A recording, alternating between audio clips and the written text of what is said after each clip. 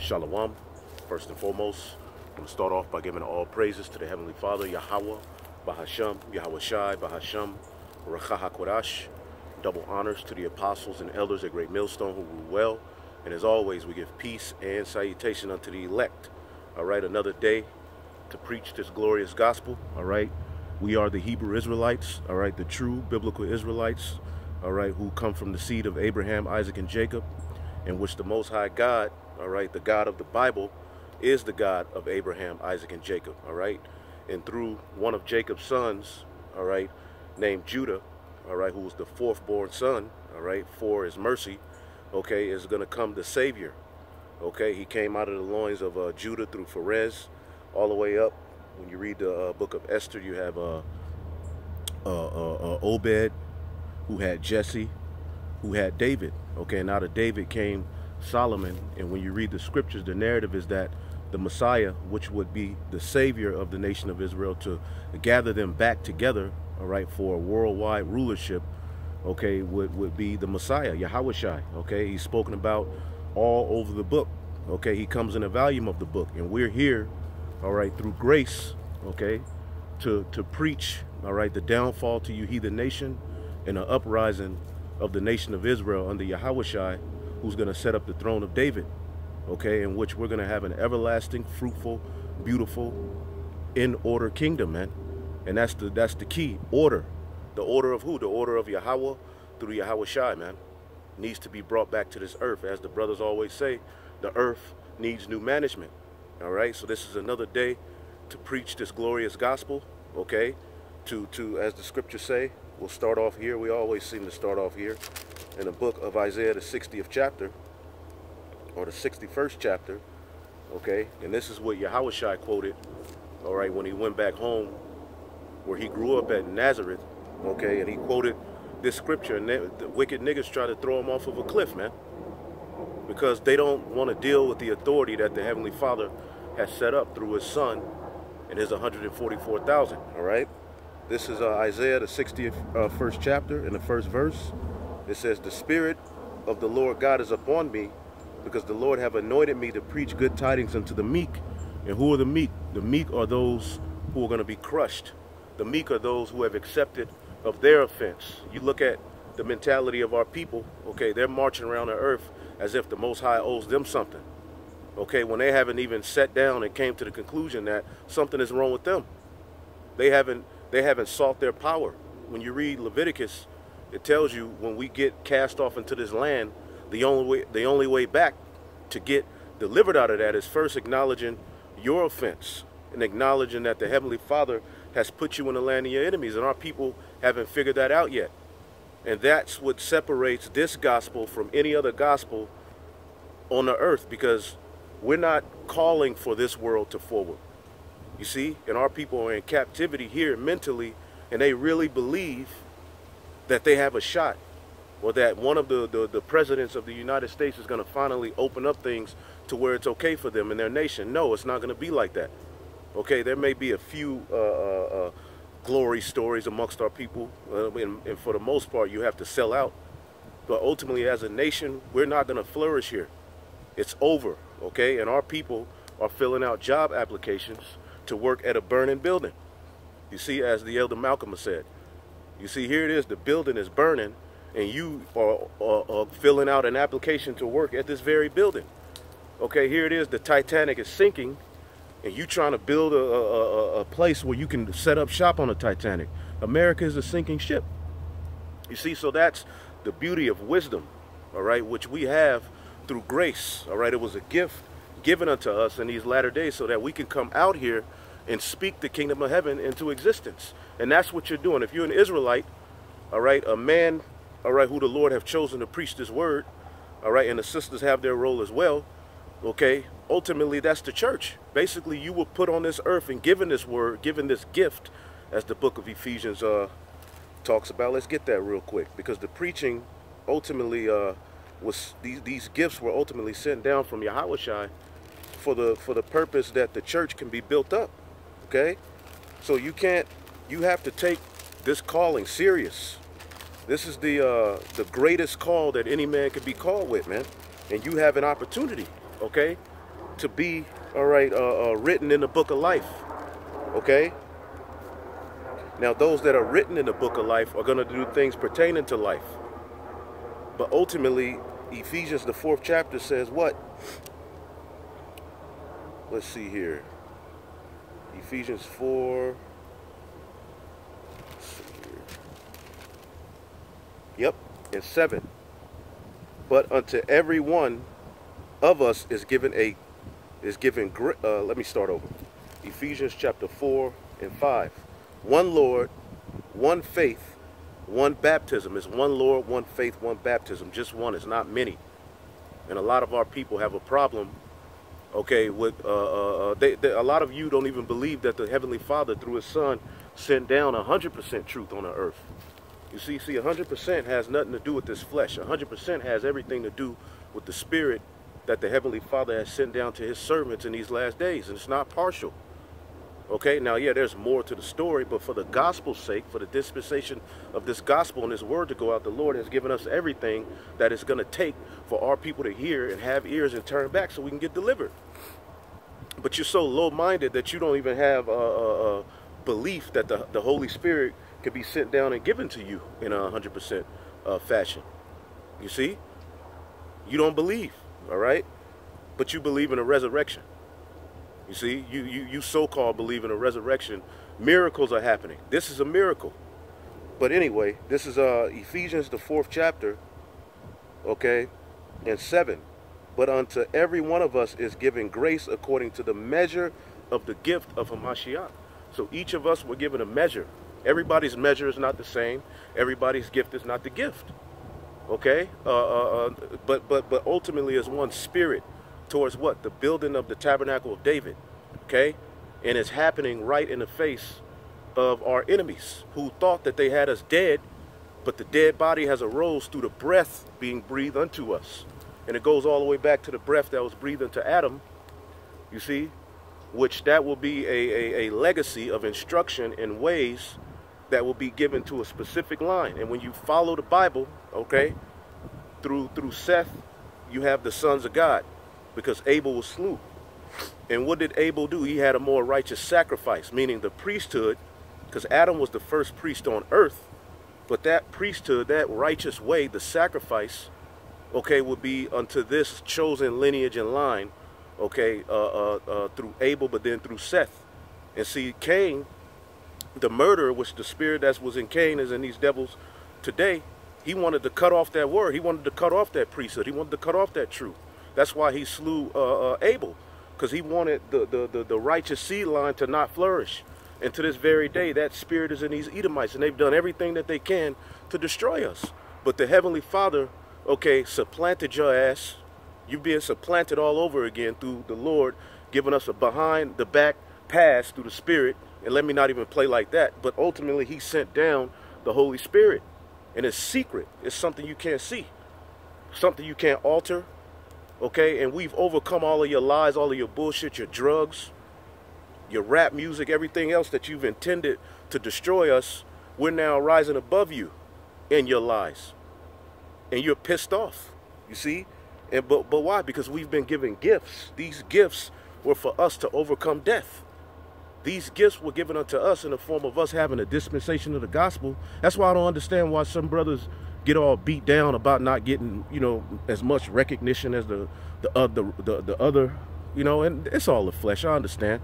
All right, but you got brothers who deal with the fact that may not get a lot of views, and those things are going to happen in the flesh. But guess what? You've been given a dispensation of the gospel. You've been given a gift directly from the Most High, either to teach it or to believe it, and to have ears to hear and eyes to see. That is a gift that separates you from the whole world. You see, at the time that Abraham was awakened by the Heavenly Father, okay, blessed by Melchizedek, he was in an uncircumcised state. Okay, his father was worshiping idols, but what happened? The Lord separated him and gave him a new mind. He breathed a breath of life into him when he separated from those idols, man. And we've separated from these idols and from the destruction that's coming to this place, Lord willing, through being separated from it by this word, cleansed internally. You see, that's the true baptism, is when an Israelite repents. You see, So when an Israelite repents, that takes away the money from the devil. That's the real thorn in his side. Because sin, as I said at camp, is the biggest business rolling. Okay? I heard Priest Daniela say that. Now I'm going to talk about that debate too, but ultimately, for a minute, but ultimately, sin is what makes Esau the most money. Think about it. Off of you Israelites, he gets you to, through sin, he makes, I mean, he's sitting on a high horse. It's through the wicked acts being promoted and paid for and, or whatever, being forwarded, sin. So for the Israelites to turn from sin, you fucking up the money. But it all starts with us being given his word. Okay? Salakia for my language. I notice I've been throwing them out there lately. You know, that's not my intent. Hey, but sometimes you just got to do what you got to do. But I do apologize. All right? This is Ephesians, but because true curse words, a true curse is for me to, you know, call evil. You know, these particular words that we say, like bitch, shit, and whatever, they're really just the harsh language of this day. You know, every age had its harsh language. Yahushua used harsh language. He called someone a serpent. He told Peter, get behind thee, Satan. In the ancient world, to call someone an animal, okay, he called that's a curse word. That was the modern, you know, back then, that was like you calling somebody a dumb MF. Basically, the harsh language of that time. All right? And you just wait till all hell break loose. You're going to be saying every curse word. I don't care if you never curse. You're going to be saying some curse words in those days, so-called curse words. Ephesians 4:7, but unto every one of us is given grace according to the measure of the gift of Hamashiach. All right? Wherefore he said, when he ascended on high, he led captivity captive. Now let me go back here real quick to Isaiah 60. See, when Yahushua conquered death, when he rose from the dead, do you believe that? When he rose from the dead, what he did was conquer death. So that's our victory, man. So now we're conquering death, okay, as he was in the ground, you know, and after 3 days he rose. Okay, after 3 days and a half, we're rising in a spiritual sense. We were crucified with him, being crucified with him, going through that straight gate so that we can be brought back to the Most High, man. And this is the only way to get there. And it ain't going to be easy. So you have to prepare your minds, man. Okay? Isaiah 61:1. The Spirit of the Lord God is upon me, because the Lord hath anointed me to preach unto the meek. He hath sent me to bind up the brokenhearted, and to proclaim liberty to the captives, and the opening of the prison to them that are bound. Okay? And where were we captive? Here in the mind. Okay? Because we're in captivity. Okay, but then you have the captivity of the mind. The earth under Esau's rule is a prison, but then you have the prison of the mind, this flesh. So double straits, man. You see? That's what Montezarium means, man. In straits, meaning you're in a difficult position. And that's what Egypt was for the Israelites. And that's what this new Egypt is. But the issue with our people is here. Because ultimately, they still believe that they have a shot through Biden, or through Trump, or through America. It's not going to happen, but you have to understand the truth in order to separate from that lie. Imagine right now not knowing this truth and looking out into this world and thinking about how you're going to vote your way out, or, you know, get a business, or somehow establish some sort of legacy to pass down into your child. Imagine that.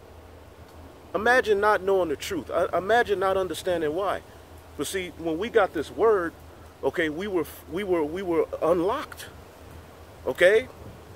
You see, the scriptures say a man cannot enter into a strong man's house and spoil his goods, save he bind the strong man first.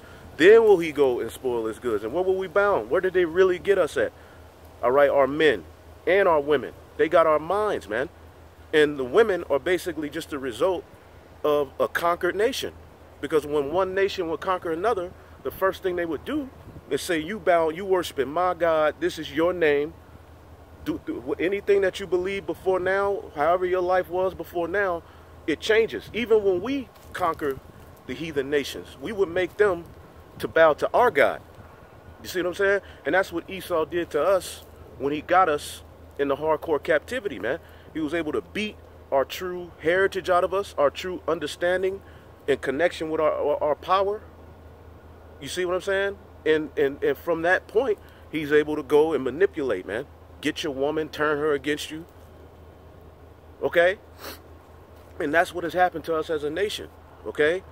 He put that bottle upon you, okay, as it says in Habakkuk, and you drunk that wine, but then you became, he took advantage of you. That's what Esau Edom does to us unto this day. But guess what? The elect, the remnant, okay, we have the gift sent from on high, okay, that has unlocked us from those lies, and we're free. The truth shall set you free. That's what separates this gospel from any other gospel in the world or any other belief in the world, because everybody calls for this current age to go to stay. Okay? If you really believe that this is it, this is where your glory lies, and you plan on seeing your grandchildren, your great-great-great-grandchildren graduate high school, then you don't understand. Because ultimately the leaders of this world are honing in and on putting something inside of the children of Israel so that they can defile the temple. They want to defile the temple. Okay? And when you look at all of these major captivities that we've been through, the 4 beasts in the book of Daniel, the 7th chapter, what did it start with? The Assyrian Babylonian Empire. Okay? And what happened? What did they do? They sacked the temple, because the temple is the direct communication of the Most High with his people on earth, right? You see? So they always wanted to sack the temple. Now the Persians, okay, allowed us to what? Medes and the Persians, they allowed us to rebuild, okay, our temple, right? But then who came next? The Greeks. And what did they immediately do? They went into the temple and defiled it. They want you Israelites to be in a defiled state, so there they win. You have no connection with your power. They were sacrificing pork and swine's flesh upon the altars. They put all sorts of abominations. Hey, you had this dude, Nero, I believe it was him, or Caligula.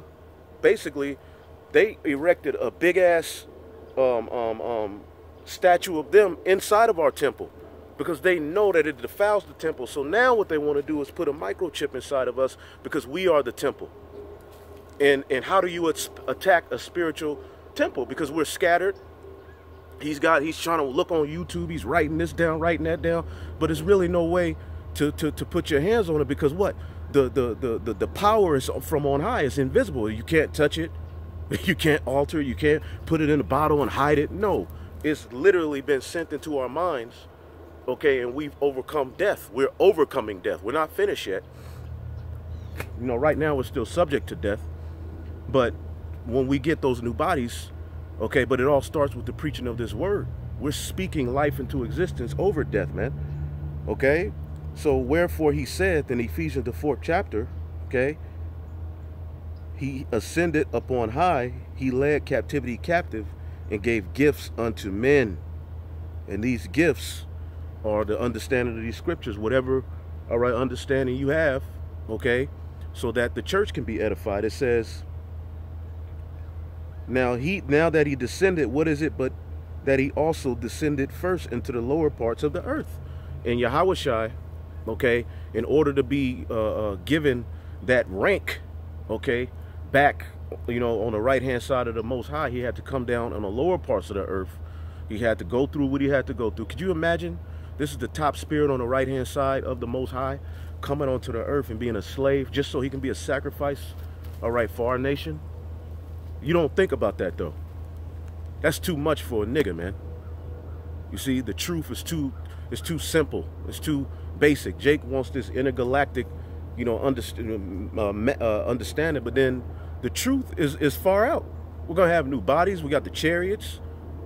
The earth is going to be paradise, but Jake don't want that. Why? Because they're in captive, okay, to this, the God of this world, all right? What does it say in 2 Corinthians? I had no idea what I was going to talk about. So this is all the spirit and power of Yahweh Bashim Yahushai all the way. Because I was like, I don't know what I'm going to talk about. You know what I'm saying? But, hey, the spirit does what it does, man. And call halal Yahweh Bashim Yahushai for waking us up, because we didn't deserve it. You could have just been another potato salad eating nigga. Okay? It's nothing wrong if you eat it. You know, me personally, I'm lactose intolerant. But you know, the potato salad eating nigga in America, okay, in that vibe, black culture, which has no standard. All of these cultures, what's your standard? You tribes are cursed. And the way he cursed Judah, you have no unity. You have no togetherness. But the Lord left a little bit of spirit in you. It's the northern tribes. They got a little, they had the unity. They still got that concept. Okay. But the Lord got them in a reprobate, you know, following idols. So this is a miracle. What we're doing is a miracle. All the tribes coming together. This is a miracle, man. This is 2 Corinthians chapter 4 and 3. But if our gospel be hid, it is hid to them are lost, in whom the God of this world have blinded the minds of them which believe not.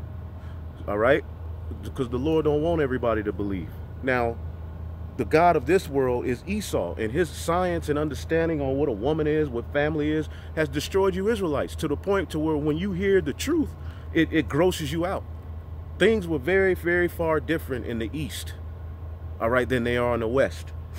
These other cultures, you know, worshipped and bowed down to women. Okay, we acknowledge Yahweh Bashmiel Shai and his order that he set up between man and woman, which is a beautiful thing that produces life, it produces family, it produces life, it produces a legacy. That was the purpose of man and woman, to come together and establish a legacy and pass it down from generation to generation. And that's what Adam and Eve was supposed to represent. But through Eve's, you know, sinning, which is symbolic of the church, okay, and Adam fell, now, you know, we're through, all right? But we're coming back to that obedience in these latter days. We get it. We were brought over here to America, all right, to understand, all right, to see the wicked spectrum of the Most High's hand, all right? You have the left hand, you have the right hand. We were brought over here, all right, because we fell. So the Lord was like, you have to learn a lesson. And the best coaches are hard teachers, okay? And the hardest teacher of all is the Most High himself, man. Look what he did to his son, so that he had for him to be brought back into that glory, because he failed as Adam, okay? He failed as Solomon, okay? But as Yahweh Shai, he came and he was 100% obedient unto death. All right, so the Heavenly Father said, you know what? You're not going to die to death. He conquered death, okay? And what happened, man? He eventually ascended back on high on the right-hand side, and now is a mediator and high priest for the elect. And our people don't want to be under that order, but that's all right. You see? Our people hate order. Why do you hate order? Because you've been in America too goddamn long. You look at order as jail, as boring. But that's all right. Look at what following the serpent has done to your ass, and look at the earth. All right? Let me read this real quick. Got you walking around with a dashiki and a mask on. This is Ephesians 2. And I'm going to just jump to the point, because these are the gifts. And he gave some apostles, okay? And he gave some prophets and some evangelists, and some pastors and some teachers, for the perfecting of the saints and for the work of the ministry and for the edifying of the body of Hamashiach. So your gift was given for you to edify the body. And the fact that you even have a piece of it, all right, is the greatest thing that ever happened to you. This is the greatest thing that ever happened to us. All right, when the Lord, what's up? How you doing? How you doing? You know, you guys on a private property. Oh, that's private? Yep. Okay, okay. I'm sorry. I was just recording, reading the Bible. Okay. Okay. Where can I go? Like. We're outside the fence. Okay.